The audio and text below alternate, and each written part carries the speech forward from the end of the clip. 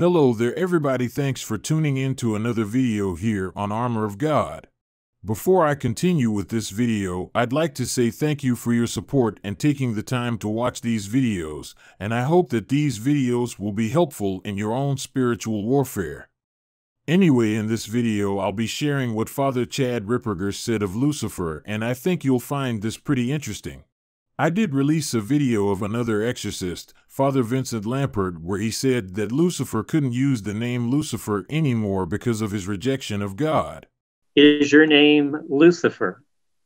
And he said the response he got back was rather interesting. He said the demon told him, I used to be known by that name, but no longer. And he found it interesting that the devil can no longer use the name Lucifer, because to use the name Lucifer is to acknowledge the giver of the name. And because Satan has now rejected God, he can no longer use the name that God had given him.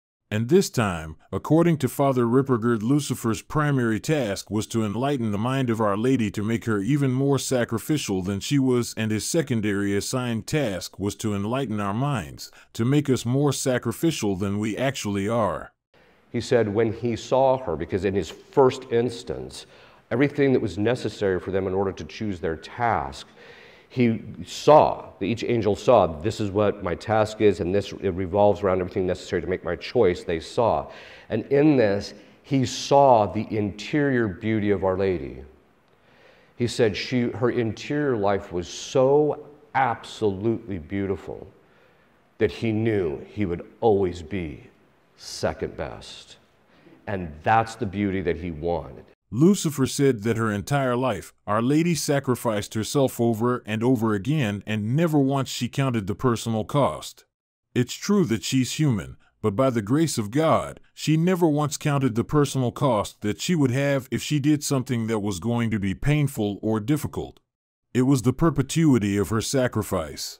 Her whole life, over and over again, she sacrificed herself again. Never taking her own good, never taking herself into the calculus.